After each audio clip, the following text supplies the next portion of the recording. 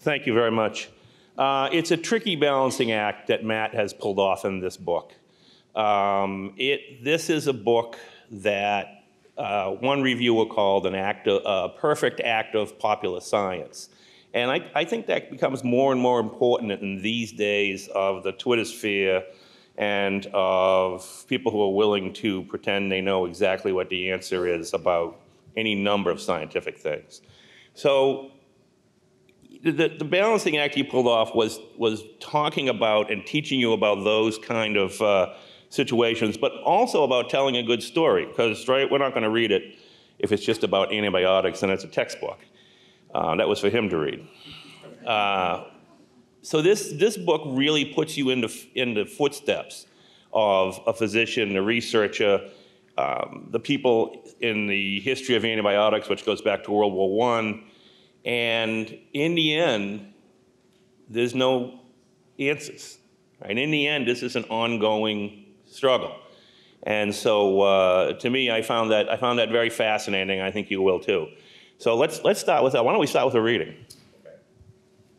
Well, I hope in the end there are some answers. But before I jump into the reading, one thing I wanted to talk about is that many people end up asking me, what is a superbug? And that term, it turns out, is quite controversial. Some people would say it is just a drug-resistant bacterium. And then many other experts would say that's far too narrow of a definition, and that it actually refers to drug-resistant fungi, parasites, viruses. Is influenza a superbug, or HIV? And if you take a bit of a broader look at what superbugs are and you include all of these drug-resistant microbes, the scope of the problem becomes quite concerning. And in fact, the World Health Organization recently came out and said that by 2050, there will be 10 million deaths from superbugs every single year. That's more than heart disease or cancer. And no one's really talking about that this is quite a pressing issue. And my book is really about how we got into this and what we can do to get out of it. So I'm going to start with a reading. Before you do, now that you're asking that, I think it will be important to tell people what your definition of what we're going to see in the book is about a superbug. Now, these are bacteria that previously we could stop, or bacteria that evolved so that now we can't stop them? Yeah, so these are, in my own career, I've seen this evolution. That I was a medical student at Harvard, and being in the emergency room at Mass General, we were often able to treat many of the infections we saw with oral antibiotics. Give somebody 5 days of a pill and send them on their way. And then over the next few years, we saw that those pills weren't working as well, and we were often using intravenous treatments. And now that I'm an attending physician in Manhattan, we're seeing that those intravenous treatments aren't working as well. And this is a really scary proposition because, as we'll talk about, it's becoming harder and harder to make new antibiotics. And we'll talk a little bit about why that is. So I opened the book. I'm going to read a few pages. It'll be a short reading, but about what it's like to be a superbug hunter and what's it like to treat a patient who comes in with a drug-resistant microbe. Because this is something that's going to touch many of the people in this room and ended up touching my family as well.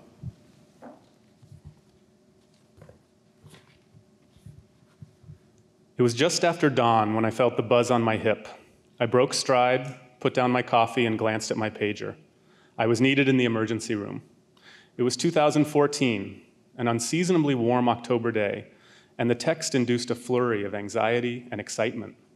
After 11 years of training, I had accepted a position as a staff physician at New York Presbyterian Hospital, a tertiary care center on the Upper East Side of Manhattan, and a patient had just arrived with a perplexing infection, one that had stumped the team in the ER.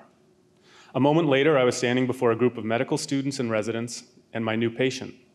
The young man writhing in the stretcher was an African-American mechanic from Queens named Jackson, with dark green eyes and a small Maltese cross tattooed onto his neck. He had been shot, and a large area surrounding the bullet, which was still lodged in his left leg, looked infected. As I peered into the jagged edges of the entry wound just above Jackson's knee, a student handed me a piece of paper. The printout revealed the results of a microbiological test which caused my eyes to bulge. My patient, I discovered, was infected with a nimble and aggressive new bacterium that was resistant to every antibiotic at my disposal, except for one, colistin. I had used the drug only a few times in my career and never with good results because it was so outrageously toxic. Colistin might kill bacteria, but it destroyed kidneys and other internal organs in the process, leaving many of my patients with just two options: dialysis or death. Antibiotics that had proven so effective just a short time ago were now useless, and if I wanted to save this man's leg, it was my only option. I shook my head and handed the paper back to my student. Not good. More than 20,000 people die every year in the United States from antibiotic-resistant infections, and the pipeline of drugs to treat them is always on the verge of drying up. I crouched to meet Jackson's eyes and carefully considered my words. "You have an infection," I said, "a severe infection." The man's gaze darted from me to the men and women standing in a horseshoe behind me. "How severe?" he asked. He took in a small breath of air and held it, waiting for me to say something. It felt like an hourglass had been flipped. Suddenly, the tiny room was very hot. I took off my white coat and rolled up my sleeves. Quite severe. His eyebrows raised, and I reflexively extended my arm to hold his hand, but caught myself. I wasn't supposed to touch this patient without protection. I pivoted back to my team. "Everybody out, now." I pointed toward the door. "I'll be right back." Just outside of the room, I put on a disposable yellow gown and a pair of purple nitrile gloves and returned to the bedside alone. "It's very hard to treat," I said, "but not impossible." Jackson was now breathing very quickly, on the verge of hyperventilating as sweat beaded on his forehead. He grasped to his thigh, inches above where the bullet had entered. Beneath his fingertips, bacteria were rapidly multiplying, devouring muscle and bone. "Am I going to lose it?" he asked. "The leg?" In truth, I wasn't sure. Only Colistin had a chance of destroying the infection, but there were no guarantees. The last person I prescribed it to died 12 hours after she received it. The one before that died while receiving it. "I don't think so," I said, as confidently as I could. I squeezed his sweaty hand and tried to imagine how I would summarize the nuances of the case for his wife and children. They would need to take special precautions just to be in the same room with him. "We're going to get you through this," I said as his eyes began to water. "We will." I left the room, removed my gown and gloves, and addressed my team. "Start Colistin," I said. One of the residents frowned as she scurried to a computer to put in the order. Then we vigorously washed our hands and moved on to the next patient. So let's start with the obvious question after that. And I must say that what I liked about this book is you never let go of the fact that you are actually a physician who treats patients as well as a researcher. Right. And throughout the book, we meet more of those patients. But let's go into the question that's the 2,000-pound elephant in the room, which is why? Right. So the question of why is this young man infected with a drug-resistant microbe? And there are big reasons for that and small reasons for that. The small reasons for that have to do with individual doctors who are inappropriately prescribing antibiotics. People like me who give out a Z-Pack when we shouldn't, or who give somebody an antibiotic because we're not really sure and we do it just to be on the safe side. And what happens is every time a microbe is exposed to antibiotics, they figure out what the structure is of that antibiotic and they design ways to destroy them. One of the things that bacteria do is they create these things called efflux pumps, which are like little microscopic vacuum cleaners that can suck up an antibiotic and spit it out. And they create these enzymes that chop up antibiotics. So part of it is doctor's fault. The other part is patients. If you are prescribed 7 days of an antibiotic and you only take 2 days and you stop it because you're feeling better, that's a problem because the bacteria get just a whiff of the chemical, but they don't get completely eradicated, and so they start mutating based on what they've seen. So those are sort of the small reasons. And then there are the big picture reasons, which is that we are using inappropriate antibiotics in commercial agriculture and farming. There was a front page article in the New York Times 2 weeks ago about how we're using syphilis drugs and tuberculosis drugs in our orange groves. I'm from Florida, and I know that the orange groves are important, but they're not that important. And there's a lot of lobbying on both sides for that. We're also using antibiotics in meat-producing animals, so pigs and cattle and all kinds of chicken. We're cutting back on that now. But basically what happened, and one of the themes in my book, is that there was this extraordinary discovery of penicillin. And then that ushered in this remarkable era where we had all these antibiotics. and then we use them in ways that we shouldn't have. And it wasn't until the 1990s that we came to appreciate that we're in this mess, and we're only now digging ourselves out of it. And it turns out that digging ourselves out of it is a really complicated venture. And so, I write about those issues, the 30,000 feet issues, but I also, as you mentioned, talk about the patients' lives, because I think that's what so often gets missed in this story. People forward me articles all the time about a new discovery or a new bacterium or a policy proposal, but what's left out are the human beings I'm seeing every day who have infections where we're reaching for drugs that we once would never have used. And I start with this example of colistin, because it fell out of favor 30 years ago because it was so toxic. And now we're bringing it back because doctors have to use something. And if you go on social media, as I do, and I see infectious disease specialists like me saying, is anyone else using colistin? It's my only option. Are we really doing this? And that's it's hard to believe we're in that position, but that's where we are. And so, I didn't want this to be a book where it's only saying, oh, this is such a calamity. There are also a lot of people working to solve this. And so I wanted to focus on how we got here and then how we're going to get ourselves out of it. Well, in fact, you do a great job in the book showing that the history of antibiotics, beginning with penicillin in World War I and World War II, was always a hit or miss deal until it became sort of the golden age of antibiotics. That's right. So Alexander Fleming, I start one of my historical vignettes with, he was a military physician in World War I, treating all of these soldiers in France who were getting shot and were coming into his clinic, and they had these infections. And he was using antiseptic fluid and his scalpel because those were really the only things he had in 1914. There were no antibiotics. And he recognized that this was not working. And in fact, the antiseptic fluid was making things worse. And so that led him on this course where he eventually discovers penicillin, through serendipity largely, but he found it, and he partnered with the pharmaceutical industry and researchers at Oxford, and that was in the mid-1940s. And that ushered in this era we call the golden era of antibiotic development, the 1950s, where seemingly every month there was a new drug coming out that was extending life, that was radically changing how human beings lived.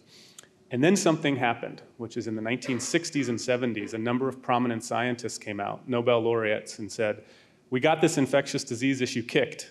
It's time to look at more pressing issues like heart disease and cancer. And so we took our eye off the ball, and the pharmaceutical industry started working on these other problems as the bacteria were multiplying and were evolving. And so the 70s and 80s were this period where there were no new classes of antibiotics produced. And that led to a dramatic increase in superbugs. And it wasn't until the 1990s that scientists came out and said, we got a problem on our hands. And as we'll talk about a little bit later, the challenge now is that as experts are coming out saying we need more antibiotics, the pharmaceutical industry is saying we don't make enough money off antibiotics, we're going to do something else. And this is becoming a political issue because there are going to be a number of incentives to sweeten the deal so that big pharma gets back into making more antibiotics. So as well as the scientific and medical problems here, there is an element of a profit margin problem. We'll get to that later. But talk about, and I have to read this so I don't get it wrong. Talk about Dabla Vanson and Tom Walsh and your research, because you lay it out in the book just like it's a journey. And tell me first, is all research done like that? Because it really goes from, in the book anyways, you really go from seeing a patient to sitting down with this world-class researcher and trying to get something done. Right. So my book is not just a history. It's actually about what's going on right in this very moment. And one of the things I discovered when I became a staff physician at New York Presbyterian, I don't know if anyone's ever been there before, but it's top hospital in Manhattan 16 years in a row. And one of the shocking things I discovered is that we were not carrying many of the latest antibiotics. And whatever hospital you go to here or in Boston, most likely does not have the newest antibiotics that have been approved by the FDA. And the reason for that is that the companies who make an antibiotic typically invest a decade and $1 billion to get their drug approved. And so when they get it approved, they say, we're going to charge a lot of money for it. And hospitals do not have to add any antibiotic to their warehouse, to their shelves. And there's something called a formulary committee that decides what drugs to add. And it turns out this formulary committee usually adds the latest cancer drugs and the latest heart disease drugs. But for some reason, the antibiotics are not always added. And so my book is about a trial where I looked at a new and promising antibiotic called dalbavancin that was fast-tracked through the FDA because it was so great. And then it was approved by the FDA in May of 2014, and nobody was using it. And the drug is made by a company that's based in Dublin called Allergan, and they also make Botox. And I convinced the company to give me a bunch of the drug for free, and I said, let's see what happens if we actually use one of these great new antibiotics and see if it benefits our patients and the hospital. The problem is the company charges more than $4,000 for a single dose.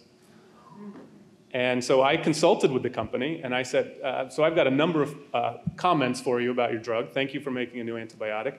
You got to cut the price. And they said, thank you very much, Dr. McCarthy. That's the one thing we'll never do. Do you have any other feedback for us? And so the book is about me trying to introduce a new antibiotic into a world-class hospital and meeting the patients. Imagine if you're one of the patients in the emergency room with a big infection on your leg, and a guy like me shows up and says, hey, I got this new drug. I think it's really great, and you'd be a great candidate for it. And you might say something like, have you ever used this drug before? And I'd say no. And they'd say, has anyone that you know ever used it? And I'd say no. And we'd have this exchange trying to work through whether or not you would want to participate in a clinical trial. And one of the things, I'm on the ethics committee, one of the things I talk about is the ethical challenges of performing responsible research. And one person finally, I had this pack of information about the drug, and the person said, just tell me this. Would you give this drug to your own mother? And that was such a great question. It clarified so much, and it really cut to the chase of what we were really trying to get at. And those are the kind of exchanges in the book that I talk about, as well as the overarching themes of antibiotics. In fact, on that subject is a point where you treat a man named Mark Simmons. And it is very difficult when you read it to escape the fact that he's terrified. And you can feel his fear on the page. What are your responsibilities? Because it really seemed like that was a mismatch. The guy in the white coat who doesn't have a disease, and the guy laying in the bed who's horrified that he's going to die from his disease. So are there ethical concerns about exploitation in medical research? I mean, and how did you address those? Well, yes, tremendous ethical issues. And one of the reasons I talk about a number of ways that doctors have acted inappropriately over the decades, whether it's Tuskegee, whether it's injecting mentally handicapped kids with viruses to test out various theories they had. In the old days, physicians were supposed to police themselves. And we quickly realized that that was not good enough. And there are now all of these safeguards and oversight systems and mechanisms in place to prevent a guy like me from walking into the hospital and saying, hey, I got this new herb that I want to test out on people. And that's important. But it also can be a thorn in the side of a researcher like me who is eager to try out new drugs. And so one of the battles that I talk about in the book is the fight I have with what we call our Institutional Review Board, an IRB that has to approve any clinical research. And they put me through the ringer trying to get me to make sure that what I was going to be studying was appropriate. And the trial almost didn't happen for that reason. But once it got approved, it was a tremendous boon for me that the hospital had given a stamp of approval. And so there were, this patient, Mark Simmons, that you talk about.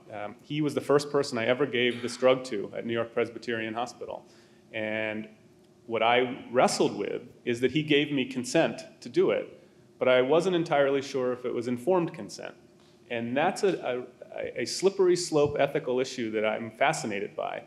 There are people who sometimes will just say yes to whatever I ask of them because they think that's what they're supposed to do. There's a doctor in a white coat who's telling them this may be helpful for them. And that's a responsibility I take very seriously. And it's one that I teach medical ethics to our first-year medical students, and I teach an undergraduate survey course in medical ethics. And one of the things that I do is I bring students in to meet with patients. And I typically pick a patient who I think isn't necessarily happy with their medical care.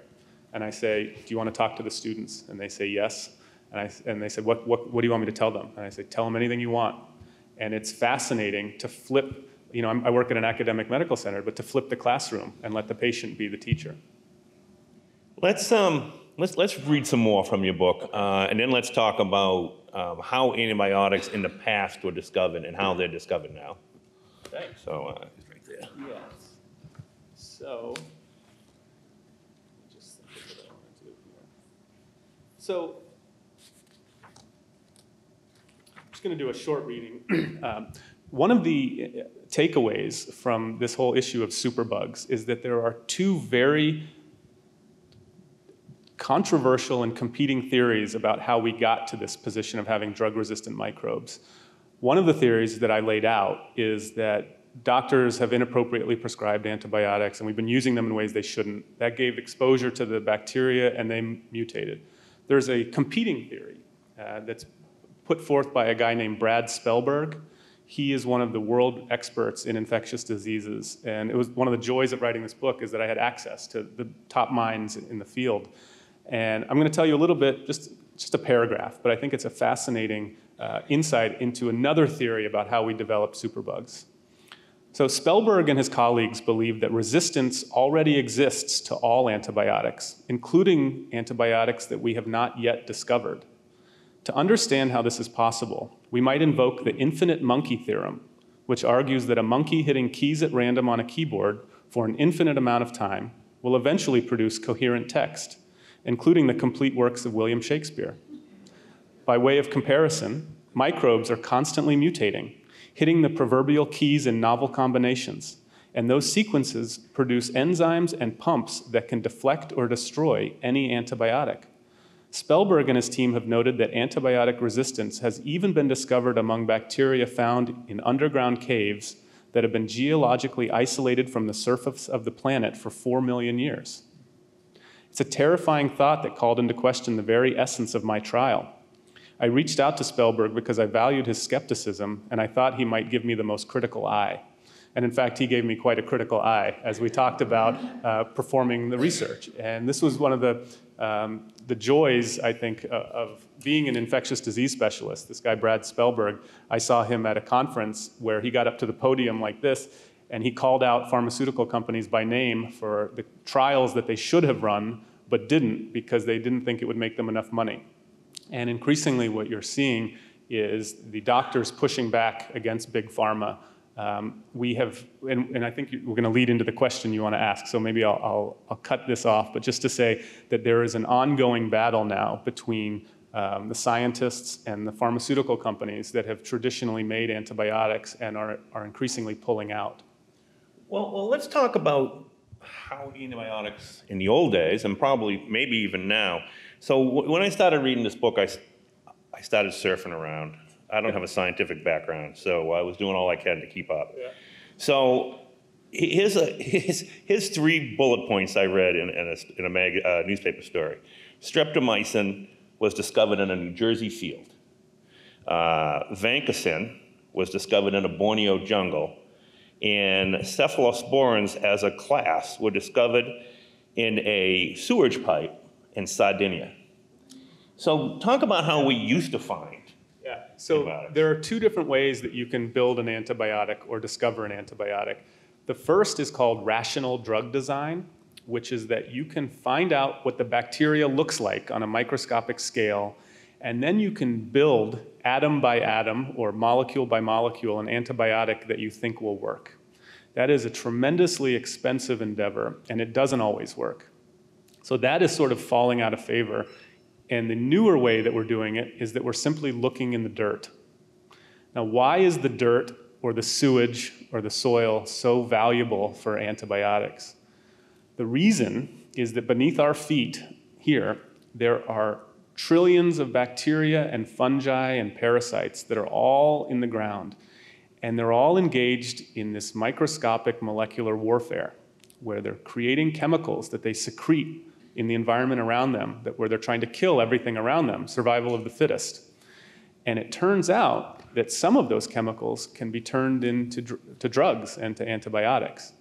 And so what we're doing now, and there's a lot of research into this, is figuring out how do you find those molecules? How do you sift through the needle in the haystack to identify the next life-saving drug? And so I write about the scientists who are doing this. And I quote one of them who he discovered this drug in a field in Maine, and it's going to be one that saves a lot of people. And so I called him and I said, where was the field? And he said, oh, I don't even know if it was a field. And I said, what do you mean you don't know? That's what, like, all these newspaper articles say it was a field in Maine. He goes, I don't want to know where it is, because whoever's field it was probably owns it. And so this is for my own benefit to not know, so we don't even know. But what happens is the next time you hear about a story where there's this new treatment for MRSA, there's a new treatment for some other superbug, the part that people don't always appreciate is what is the challenge of turning that discovery that's in a field in Maine into a drug that could be used for people here. And that process usually takes 10 years of testing in test tubes, in animals, in healthy human volunteers, and then in people with infections who have superbug infections.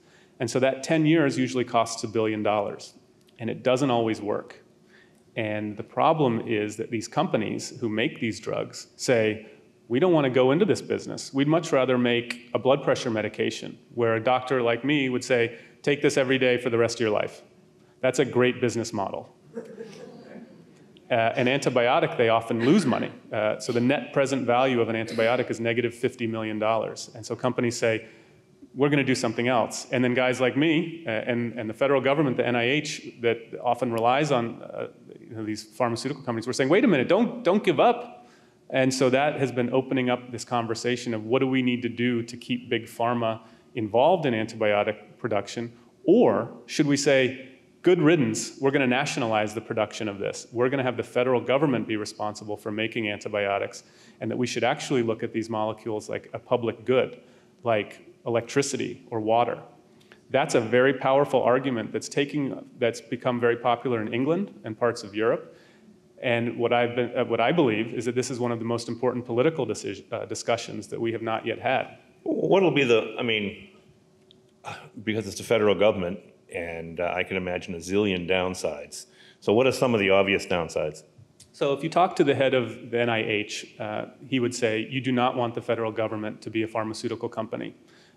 These companies have perfected things like distribution and quality control, and they do it very well. And what we should actually do is sweeten the deal for them. And the two types of deal sweeteners that are on the table are called push incentives and pull incentives. So a push incentive is to go to a company like Allergan that makes an antibiotic and say, hey, your corporate tax rate is 20%. Why don't we cut it to 15% if you promise to invest some of your excess profits in new antibiotics? This is a surefire way to pump more money into the antibiotic pipeline. The downside is that we're suddenly giving tax cuts to big pharma, multi-billion-dollar companies. Then there are things called pull incentives, which is you say to a company, if you do that billion-dollar investment and your drug gets approved, rather than giving you 5 years of market exclusivity, we'll give you 25 years. You can charge more for the drug you make. You can make a bigger profit. Again, this will drive up the cost of healthcare, and people would say, I don't know that I really want to be, we're already not adding many antibiotics to our hospital because they're too expensive. You're going to make them even more expensive? So this is a big challenge for us, and it's one that we haven't really asked many of our political candidates about. I would love to hear what Elizabeth Warren thinks about the antibiotic market, or Trump, or any of the people. What are we going to do? Because experts are sounding the alarm that at a point in our history where superbugs are becoming more common, these companies are losing interest in making more of the treatments for them. And this is a crucial inflection point for us where it's not, a disaster, but this is an important point in our lives where we can invest in new treatments, and we have to figure out strategically what are going to be the right investments. And so I wrote this book so that people would be knowledgeable about this, and so that when a politician comes out and says, I got the solution, for you to be able to tell, is this a good idea or is this a bad idea? This is a little off the beaten track. But you wrote an op-ed piece for the New York Times recently. And talk about that, because I have always been nervous being around hospitals. Well, I wrote two, so I think you're talking the Superbugs. Superbugs Oh, so this is. My grandmother used to say the only reason to go to a hospital was to die. I come from an Irish Catholic family from Salem, New Hampshire, and I think that's probably the similar feeling that my family has. So an interesting thing happened, which is that my expertise is in fungal infections. And I've been writing and thinking about a fungal infection called Candida auris for years. Nobody really cared. But then it appeared on the front page of the New York Times in April. And I was quoted in the article. And it was this deadly fungus that was resistant to all types of treatments. And they had found it in my hospital, New York Presbyterian, and it had been in the hospitals in New Jersey and in Chicago. And I talked about what it was like to treat a patient with a fungal infection for which there was no treatment. And the day after that article appeared, I got a lot of media inquiries. Good Morning America wanted me to come on and talk about this fungus, which I had spent years studying. And my hospital, I got a call from the PR department, and they said, we're going to politely decline this invitation on your behalf. And I said, can you do that? And they said, we already did. And the reason is that my hospital was terrified of being labeled as infested with superbugs. And what they didn't recognize is that, sure, we saw some patients with this fungus, but we actually cured them. And the reason that we saw these patients is because they got referred into my hospital because we have the experts who know how to treat them. And so I wrote this op-ed where I was essentially calling out my hospital's PR department. And many of the PR departments around the country, there was a patient who died in Chicago of a drug-resistant microbe. And the family said, we'd love to have the hospital comment on this. We're left grieving for our mother. And they declined to participate. And so I said that no comment will no longer suffice. And so I wrote this op-ed in the Times where I blasted our PR department. And I said, this is outrageous. We have more superbugs because we have the most sophisticated diagnostic techniques. We have the most powerful drugs. We have the experts who know how to treat them. And we take patients for whom all hope is lost, and we're taking on difficult cases. And what I found in the research of doing this piece is that states are obligated to do outbreak investigations, but they are not obligated to reveal the results of the findings of those outbreak investigations. So the CDC is often very frustrated that they don't have full information. And so I was also calling out these reporting policies because ultimately they think that you all can't handle the truth. That if you knew about all of the drug-resistant microbes in the local hospital here, you'd be so scared that you wouldn't even go. And I said, that's not the way to do things. And in fact, what we need to do is respect our audience and couple the transparency and the fact that we have these drug-resistant microbes with some education and some explanation. And to say, I show up in the hospital every day. And the first thing I do is I go to the emergency room to treat people with drug-resistant infections. And when I go home at night, I'm not worried that I'm going to be transmitting these infections to my 2 young kids. And it's because we have containment strategies and we have strict protocols that keep everyone safe, including patients. And so we have to make sure that we're talking about that so that we're not just closing our eyes and saying, hopefully this story goes away, because it's not. I thought it was an excellent op-ed piece. Did the administration talking to you yet again? No, it's surprisingly they did. I don't know what they would have said, but I luckily, they said to me, "We'd like you to get the approval of somebody in your division before you write another op-ed." So what's really fascinating is how this is one of these areas where the hospitals don't know how to talk about this, and so they were very anxious about how I'll talk about superbugs, and I'm just going to tell them what I see. So we just got the high sign that it's getting close to the end, and we should take some questions. Great. So anybody have a I question? love questions. All the way back, sir. There are already some mechanisms to incentivize pharma for low return on investment products that work with drugs.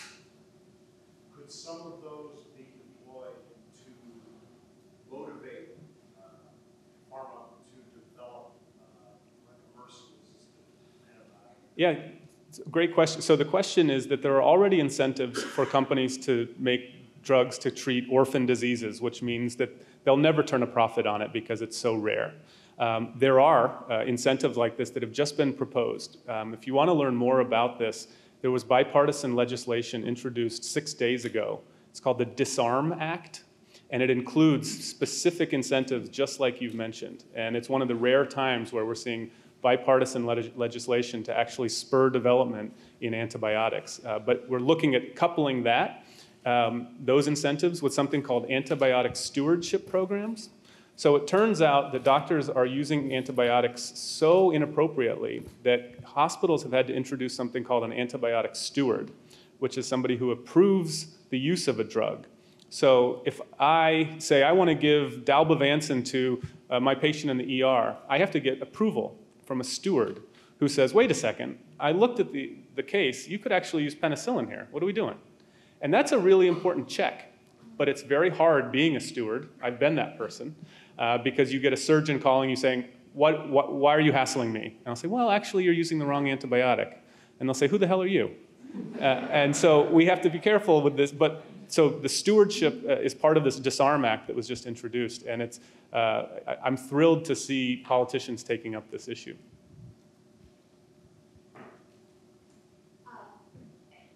When you misdiagnose, when you use the wrong antibiotic or give the wrong antibiotic, how does that further this march towards overall resistance to antibiotics? Right, so it's a great question. So the question is, when you misuse antibiotics, how does this contribute to the problem? So every time a bacterium is exposed to an antibiotic, it can develop, what happens is it wipes out a number of the easily killed bacteria. But if there's one in that population that is inherently resistant, so it will survive and it will continue to grow. And a way to think about this is inside of each and every one of us are trillions of bacteria in our colon. And if you take a course of antibiotics for, say, a sinus infection, that's going to wipe out a certain percentage of the bacteria that are in you. And the ones that are going to survive, some of them are going to be resistant to the antibiotic that you just took. So the more we use antibiotics, the more the resistant bacteria survive and can grow. And so part of it is making sure that we use the right antibiotics at the right time. We want to use the weakest antibiotic, essentially, that we can get away with. And when somebody's really sick, the idea of using a weak antibiotic is not that great. And I've been in those positions where I'm in the ICU and somebody looks like they're dying.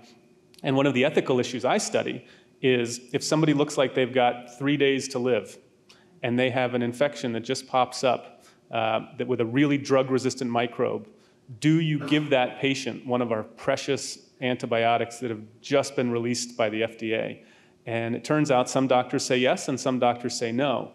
And the interesting part is they don't always communicate that to the family of the patient. And so this is one of the other areas which I will save for today, but the ethical implications of how we prescribe antibiotics is also something I'm researching. Sure, right there. Are you concerned about the quality content of generic drugs in terms of quantity, plus or minus 20% stated dose? Do they, from a pharmaceutical company with a New Jersey address, that it's sourced from China or India? So yes, and the question is, am I concerned about the quality of generic drugs? You know, I balance every answer with the not wanting to be alarmist about these things, but I'll tell you this specific issue was brought to my attention by my wife, who is in the audience, and she said, are you aware of this? And the truth is that 6 months ago, I was not aware of this, but it is now something that we're all eagerly trying to correct. And the answer here is that there are these companies that are based in India or China or other countries, and they have a New Jersey address, and we aren't able to quality control for these drugs. And I can tell you that I saw a patient earlier this week who I was wondering if the issue was that they had taken an antibiotic for which the quality was not assured. So this is something, the good news is that we're on top of this and that cracking down on it, but it is not something that people were aware of until very recently. So I tell my patients when they go to the pharmacy to ask the pharmacist where that particular drug has been manufactured and try to get one made in Europe, which is probably a better thing. And I've also looked around at pharmacies in Europe, and most of the same generic drugs that they have are made in Europe. That's a great tip. I'm going to steal that. Thank you. Not to also be alarmist, but how do you think, and if so, how close are we to a post-antibiotic world? So the apocalypse question. I don't think that we're inching, I don't think that we're there. When I walk into the hospital right now, I feel good about the drugs I have at my disposal. The question is, are we going to 10 or 15 years from now have them? I have found that there are cases now where there is no antibiotic that will work, and we have to actually cut the infection out. And that's what happened for this patient that I opened the book with, this guy Jackson. The thing he needed was a surgical resection. And that's where we would be in a post-antibiotic world. That's back to the world of Alexander Fleming, where the treatment was a hacksaw. And I don't think that we are headed there. I think that there is going to be a solution. We've got a lot of brilliant scientists who are pulling new antibiotics out of the dirt every single month. And the question is, how are we going to get those to patients? The molecules are there, the drugs are there. We just have to figure out how best to study them. We're getting assigned and we only have 2 minutes left. So do me a favor. When I finished reading this book, I put it down and I thought, I can't touch anything for the rest of the day. I might get infected. I have a barn and I didn't want to walk through the barn. There's got to be a zillion different kinds of bacteria in there. Leave us with a good thought. No, the good thought here is that there are, as I write about, there are all of these new antibiotics that are in the pipeline that we are discovering now. And the exciting part is that we're going to be able to cure most infections. The challenge is figuring out who's going to make those drugs and whether or not that should be something our federal government should get involved in. But when I walk into the hospital every morning, I'm optimistic. I'm not fearful. And the medical students and the residents who I work with are similarly excited to be tackling these issues. And one of the things I found from my own work, I studied this drug dalbavancin that the hospital said we're never going to use. And I figured out a way to use it that would actually save the hospital money. And they unanimously voted to start using it. And so now we're taking on other antibiotics that we were not using. There were a number approved by the FDA last year, ravacycline, plazomicin, drugs that you haven't heard of because no one's using them. And we're now figuring out how best to use them. So it's a tremendously exciting period to be an infectious disease doctor. All right, well, perfectly done popular science. So this is a terrific book, well worth reading. I want to thank the Book Festival for having us. Yes, thank you. Thank you very much.